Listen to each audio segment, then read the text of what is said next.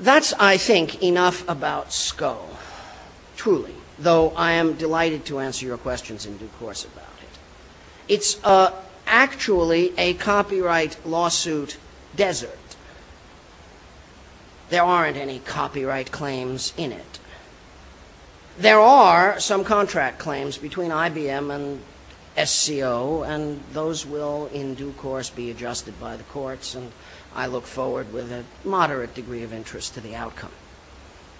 A threat to the freedom of free software, it ain't. One hell of a nuisance, it most certainly is. And unfortunately, I expect to continue to spend a good deal of my time abating the nuisance, but without much sense of the presence of a hovering threat to the things I really care about, of which this is not a very good one. So instead, I want to ask about the legal future of free software as it actually is, rather than as Mr. McBride sees it, some titanic clash between the American way of life and whatever it is we're supposed to be. I should say about that titanic clash between the American way of life and whoever we are, that it rings familiar to me. Increasingly, I listen to Mr. McBride and I hear Mr. Ballmer, as perhaps you do as well. That is to say, I treat SCO now as press agentry for the Microsoft monopoly, which has deeper pockets and a longer-term concern with what we are doing. Microsoft's a very wealthy corporation, and it could succeed on a business model of software as a public utility surrounded by services in the 21st century. But for all the profound depth of Mr. Gates's mind, the idea of human freedom is one of those things which doesn't register very well with him. And the idea of transforming his business into a service business for reasons that are, I think, accessible to us all doesn't appeal. Therefore, for the survival of the Microsoft monopoly, and I do actually mean its survival, the theory being presented by Mr. McBride that we are doing something horrid to the American way of life must prevail.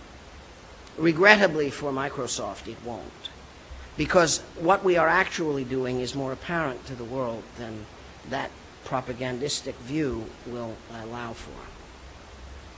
We, at any rate, have to go on about our business, which is encouraging the freedom of knowledge, and in particular the freedom of technical knowledge. And in doing that, we have to confront the actual challenges presented to us by the world in which we live, which aren't SCO. And so for just a few more moments, I want to talk about those.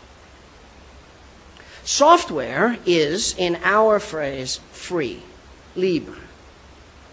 That is to say, we now have a body of software accessible to everybody on Earth, so robust and so profound in its possibilities that we are a few man-months away from doing whatever it is that anybody wants to do with computers all the time. And of course, new things are constantly coming up that people would like to do, and they are doing them. In this respect, I say this with enormous satisfaction.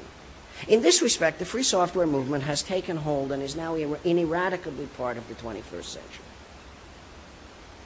But there are challenges to the freedom of free software which we need to deal with.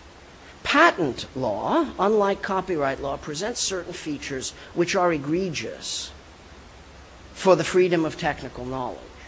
If the copyright law presents a workable form of the great 18th century ambition of the perfectibility of humankind, the patent law regrettably does not.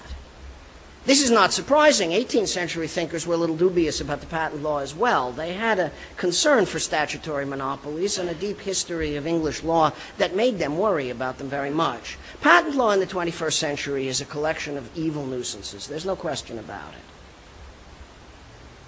And in the world of software where we exist, there are some particularly unfortunate characteristics of the way that the patent law works. We are going to have to work hard to make sure that the legitimate scope of patent, which is present but which is small, is not expanded by careless administrators any further in the course of the 21st century to cover the ownership of ideas merely because those ideas are expressed in computer programming languages rather than in, say, English or mathematics. This is work for us, and it is work for us which a lot of smart lawyers are doing, but they are doing it around the world in various licenses and other legal structures connected with software in inconsistent ways. And the inconsistency among the ways in which lawyers are attempting to cope with the threats posed to software by patents are a serious difficulty for us.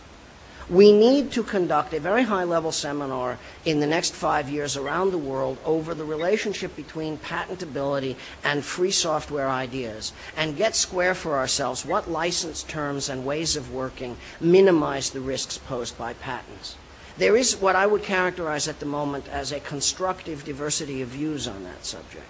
But the diversity will have to be thinned a little bit through an improvement of our thought processes if we are, by the end of this decade, to have done what we need to do in subduing the growth of inappropriate patenting in its effect on our particular form of human knowledge enhancement.